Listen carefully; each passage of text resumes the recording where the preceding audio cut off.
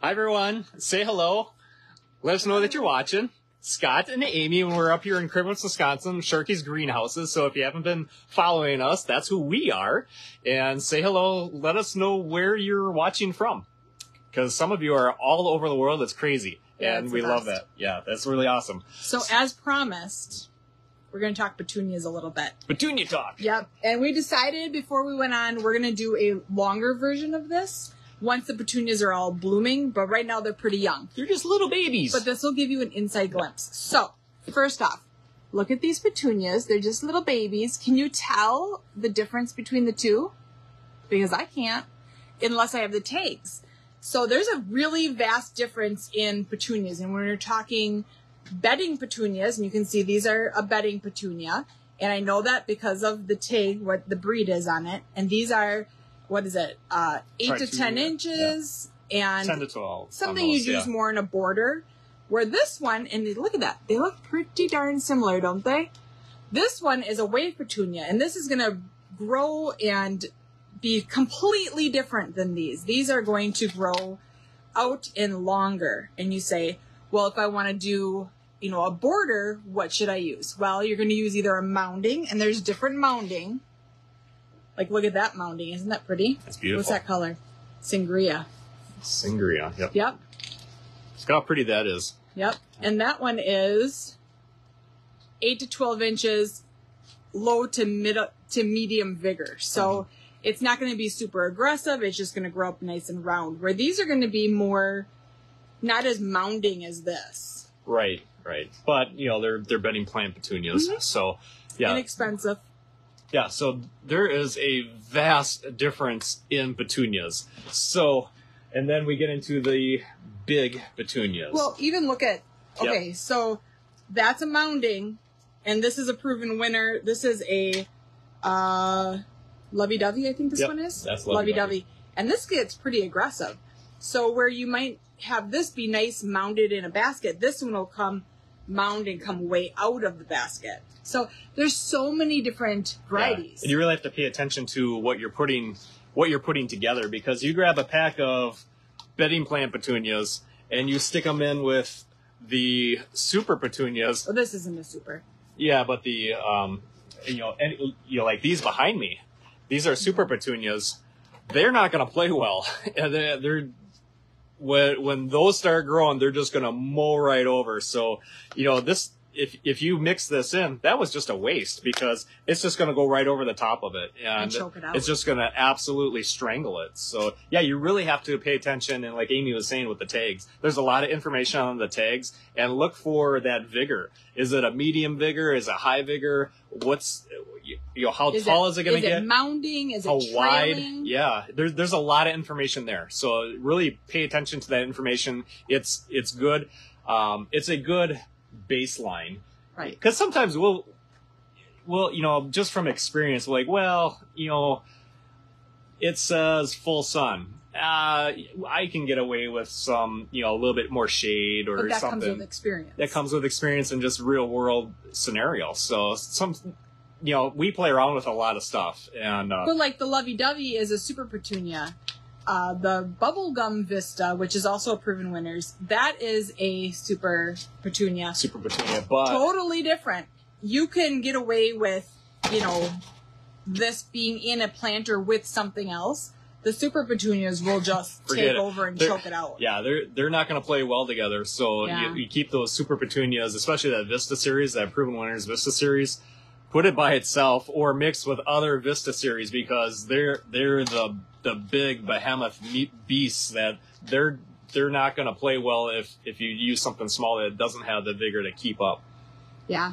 So petunia-wise, bedding petunias typically are going to be in your packs, and those are going to be more for your borders, very small containers. They're not going to ever get to be a great big basket that hangs over. Yeah, if and I think that's what a lot of people want to know is which ones are the easiest to take care of. Yep. And bedding petunias, you do have some deadheading with the bedding petunias. So you're getting 4 packs. They're cheap, but they're probably more work. Yeah. and they're just not going to be impressive. Like I said this, I think it was yesterday or whatever.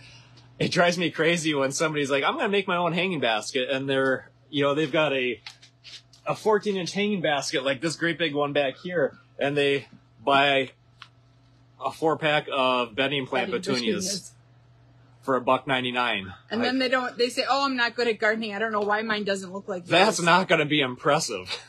So you gotta, there's such a vast difference in petunias. You gotta know what you're talking about, and you ask. And that's why I like to really, everybody knows dogs, right? Okay, so dogs are all the same.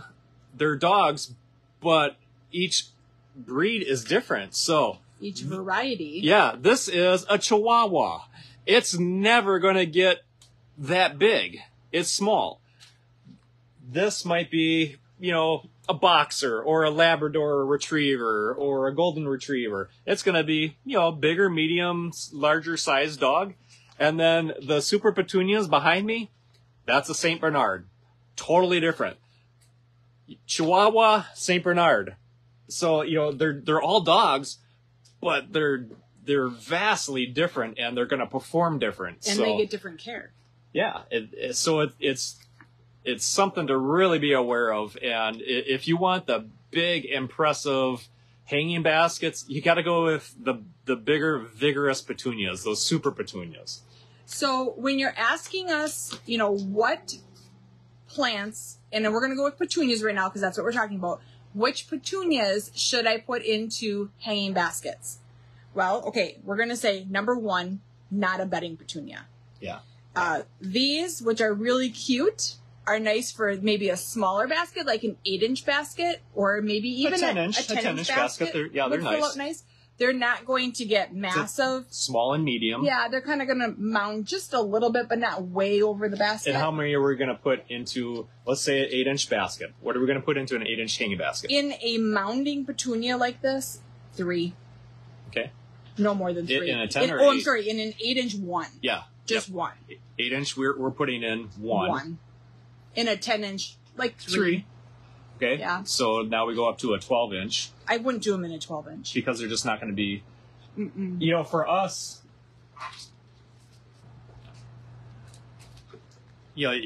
This is early on, and spin it around. You can see you can see that how much that's coming over. It's early.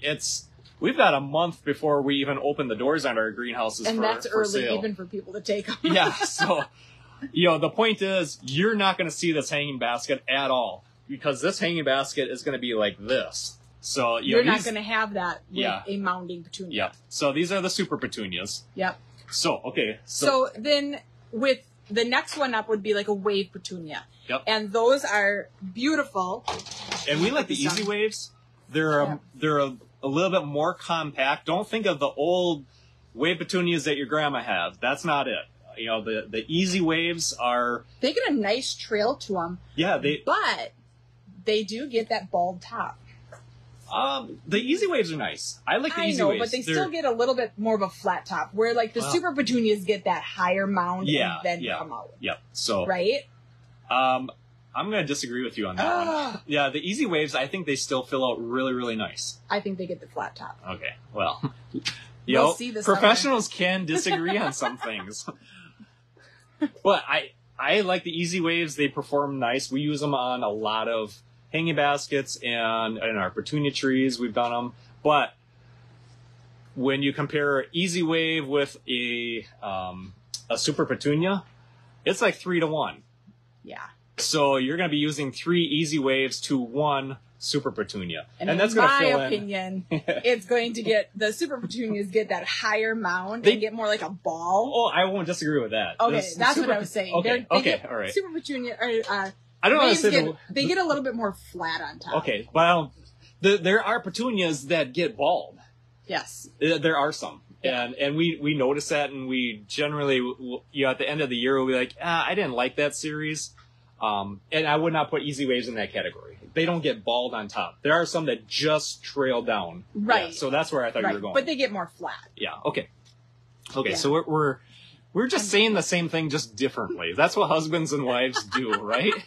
So, okay. So So yeah, Super Petunia.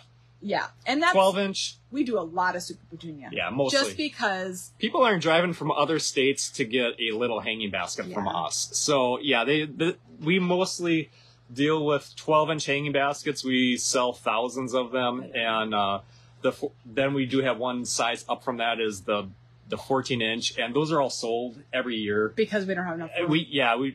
We can't even. And we get asked that a lot too. Why don't you just build more greenhouses? That's really an easy answer. Yeah, I know. Yeah, because I don't have just $300,000 laying around. So that's why. Between money, workers, and time. Lots of work. We're like, you know what? We're happy being a smaller greenhouse, and we do well at it, and we can pamper each one a little bit more. But going back to the mounding petunias, the mounding petunias are great for combo planters. Like whether you're doing a basket or whether you're doing a planter for on the ground, these work really, really well. Even the Easy Wave petunias work really well as far as giving you that kind of that petunia look to it, and then adding in maybe a spike or, some other flowers that go with it to make it mixed. As far as baskets, you can still mix this with other plants. You just have to make sure that they're not super, super aggressive. So whereas the super petunias, like the bubblegum, the Vista series specifically, the bubblegum and what is in that one? Snowdrift, Paradise. Yep. It's the Vista. Or the fuchsia color. Those do not play well with other plants. I think the only thing that we've found that you could mix with the Vista series, other than other Vista colors, is potato vine, the aggressive long trailing potato vine. Potato vine was aggressive enough that it could keep pace. Mm-hmm. And the other thing is that Super Alyssum. Proven Winners has that too. Proven Winners, Super Alyssum. That was. We call it Alyssum on steroids. Yeah, it is. It just gets massive. But if you put Super Alyssum with this, the Alyssum would take this over. Yeah. Oh, yeah. Yeah. So don't think you're gonna plant that Vista series with. Oh, I'm gonna put a geranium in there and some lantana, and that stuff will be gone because it just will get smothered. And if you have questions when you're shopping as far as what variety are you looking at, best thing to do is go to a local greenhouse that is actually growing. Yeah, not the ones that are just buying and selling. Not those people. Go in we don't like and them. Ask them. Say, what is the difference between this plant and this plant? Like, why is this one only $5 compared to this one over here that's $8? Or why is the pack of them over here only maybe $2? And a good greenhouse that is growing for their living will know the difference. Without a question, they will know the difference. And they'll be able to point you in the right direction. And, if you're looking for just maybe a big rain barrel that you want just full of color and low maintenance, they might direct you to the Super Petunias. And people that know because of their growing and, like the big box retailers, and that's what I'm talking about, where they're just buying and selling, and you walk in there, they have no idea. I mean, if you ask them, hey, I want something for the shade, they're like, Well, they're going to look at the sign and they're going to be like, over here, but. Yeah, they'll try to sell you a geranium for the shade. That knows what you're doing. Yeah, so. That's your local greenhouse that are actually growing. Yeah. But now the Easy Waves are less expensive than the Super Petunias. But you also have to use like a 3-to-1 as far as. Yeah. So it realized that the cost. Yeah. So I'll have customers that'll be like, I'm not paying $8 for a Super Petunia. I'm like, okay, but if you want to do the equivalent in Easy Waves, it's going to take 3 of them. So it's going to be a 3-to-1. So now you're buying 3 Easy Waves to equal 1 Super Petunia. Yeah, the Super Petunias are more expensive, but you only need 1 of them in say like a 10-inch. And I think that's pot. So hard for people to grasp that you only need 1 plant for that big of a pot. Yeah.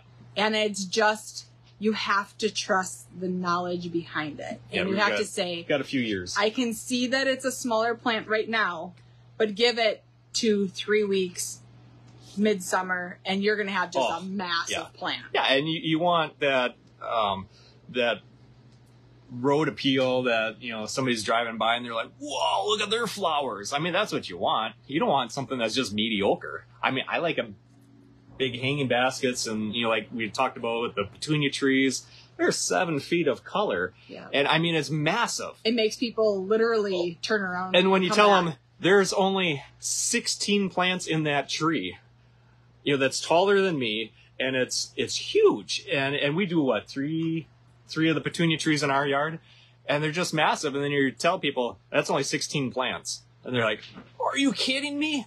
Yeah. So it's a super petunia. Just but it comes down to variety. Yeah. Comes down to variety. So now with the let's talk a little bit about how many plants in the 12 and the 14 inch, because I've been answering those questions quite a bit. So we would not recommend bedding plants at all for hanging baskets. If you see bedding plants and hanging baskets, I would just walk right by that.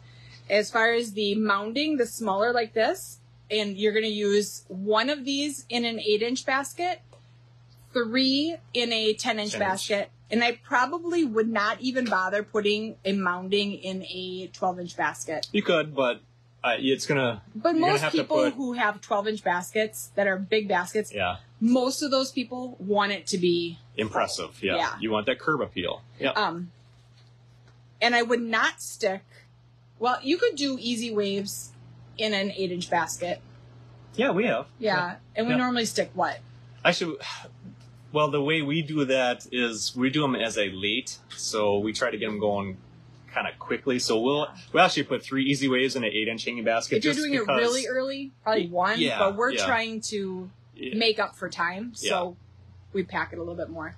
And then the easy waves in a 10-inch basket, between 3 and 5, depending on what time frame that you're planting and how big the plants are. Mm-hmm. Because our season's so short, we're trying to push as much color as possible. And then for a 12-inch basket, between like 7 to 9. Yeah, in a 12 of like easy waves that medium vigor. Yep. If you're putting super petunias, we put in 5. Definitely no 8-inch baskets. No. And question yourself on a 10-inch basket. Yeah, you'll be watering. Yeah. You'll be watering every half hour if you try to do that. Yeah, it won't. Yeah, it's like it just outgrows it, and then it's going to consume that moisture so quickly. Mm-hmm. So, but a 12-inch basket. 12-inch basket, we put 5 super petunias into a 12-inch basket. Yep. And that's super petunias. Yeah, we mix them. We might put some vines or a potato vine or whatever. Then we might put in 3 super petunias and two vines of some sort, or a filler, a scabiola, or the fanflower. Yep. We mix them up, but we don't mix too much up because I like symmetrical. Right. I don't. And then we go into the 14-inch. I'll let you grab it. I'll just hang on to the little one. Now, we're early.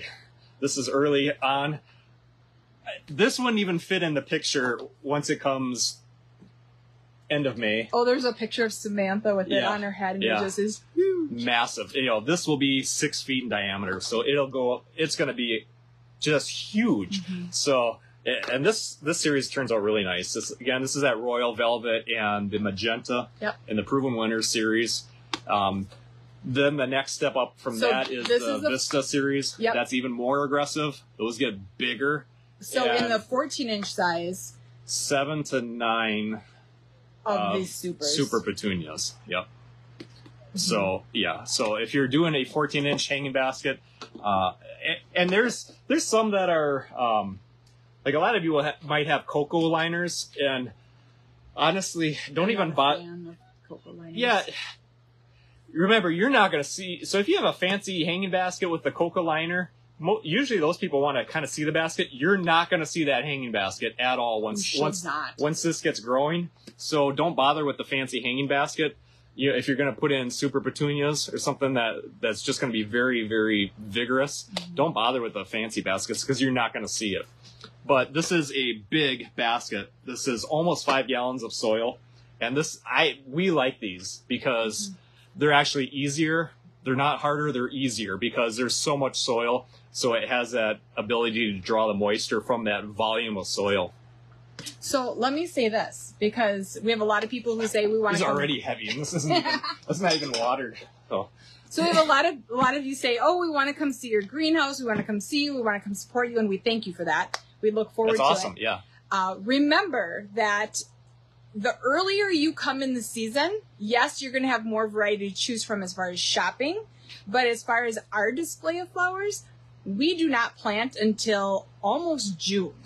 Oh, into June for sure. And normally we start planting with whatever's left over, which then becomes a hot item for next year. Yeah. But our hanging baskets, they look nice. They look really nice, you know, in end of May, June. But the impressive portion of it isn't until July. Oh yeah, July they're looking awesome. And if you're coming August to like especially, take pictures or something, July and August is when you're like, whoa, stop the car. The one year I was planting up our petunia trees, and we get them started, and they're in 10-inch pots, and like I said, that has 16 pots in it, and we had put them out in May. It might have been late May or early June, whatever. I was just putting them out, and some guy pulls up and he's like, "Oh, they were more impressive last year." Really? Like when you drove past in July or August? Yeah, of course it was. You know what? That's the thing about flowers is they're gonna grow. So if you're putting stuff out right in, third week of May, for our area, yeah, it's gonna grow a lot. So yeah, our building, I would say, is very, very impressive. July, August. Yeah. But when people are shopping, it's still May, and we know we don't plant until the end of May. So they're normally coming. Our building is not decorated with flowers yet. We've gotten stung like almost middle of June. So we know. We're a little leery on it. Yeah, I mean, we had everything planted up outside, and it was like 2 years ago. Can go cover it. Yeah, I mean, everything was out, and it was like 2 years ago, maybe 3 years ago, and we had a night, and it dropped, and I don't mean freezing, it was like, woke up and it was 18 degrees. Mm-hmm. Well, that just wiped out everything. And so then we, just like everyone else, we had to plant again. So we don't decorate our outside until into June. Yeah. Where it's safe in Wisconsin. We said, what if we did for people who want to come see us? I'm getting dripped on. I know. Yeah. I keep it's getting. Kind of we're not sweating. It's actually just it's dripping in here today. It's high humidity. I talked about maybe we do a meet and greet with some people. Yeah. Like just pick a date in like July, August when everything is impressive that they can come and see it and take pictures and ask questions, and I don't know. We'll see about that. Yeah. And tell us your opinion. Yeah, and we sell out earlier and earlier every year. Like our greenhouses would be closed at that point. Yep. But you'd get to like see everything. We'd probably have the fertilizer for sale outside. Sure. I don't know. We'll see. Tell us what you think. But anyway, so that's kind of the differences with petunias. There's a vast difference between bedding plant, the medium-vigor petunias like the Easy Waves and Petunias, and then the super petunias. So really keep that in mind when you're planting, or you have to have a little game plan of what you're doing for the year so that it turns out nice and turns out as you want it to and as you expect it. And not all petunias come in every single color. Right. That's important to know. Yeah. That some of the varieties have certain characteristics, whether it be the different colored throats or whether it be the striping. Yeah. There's all different varieties, and it's lots of flavors. Just because you can get it in one size does not mean that it comes in all the sizes. Yeah, I like the proven winners at Vista Series. I wish there was. Oh, I wish there was all different colors, but there's pink, white. Bubblegum pink, hot pink, and a white. Well, they did have. Remember that one that we had? It was yes, Picasso. No. Yeah, pretty much Picasso. No, it was really. Don't cool. hate on us, but it was really cool looking. It was like purple with dark green or lime green. It had lime green around it. The edge of the flower was green. It was really cool looking. It was so cool. But we had a local business take it, and by midsummer, they came back to us and they're like, we don't know what's going on. They're like, our whole entrance smells like dog poop.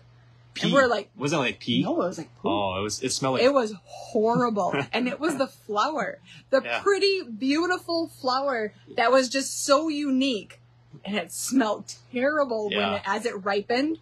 And we kind of tested it out the next year and we're like, oh my gosh. Yeah, well, I don't want that by my door either. We can't sell this to people. Yeah. So, yeah. Sometimes there's a swing and a miss. But sometimes it looked beautiful. It just smelled. So. It's kind of like on Pinterest and stuff when, you know, they have pretty pictures of people and then they take their makeup off and go, ooh. Yeah. The flower looked really, really pretty, but it smelled. Don't want it. So. Yeah. That's Petunia talk. That's Petunia talk. All right. Well, I hope you learned something. I think that we're going to do a full, like, not a live, but a full video once everything is fully Sure, absolutely. I mean, we're going to be talking about petunias again. I mean, that's the majority of the flowers that we sell and grow, and it's so we'll be hitting this topic again. So Petunia talk will be version 2 will be coming at you, I'm sure soon. So I hope you enjoy that. Thanks for watching. Have a great day.